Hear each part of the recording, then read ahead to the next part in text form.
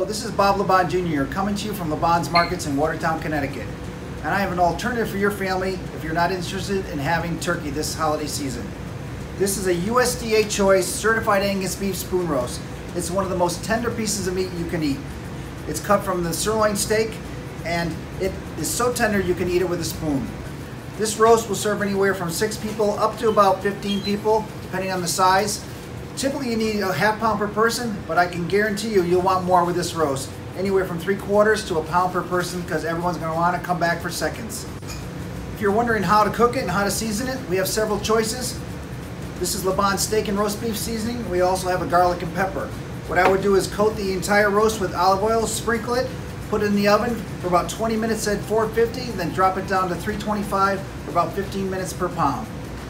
Okay, now we're going to take this roast and throw it in the oven and see what it looks like after it's cooked.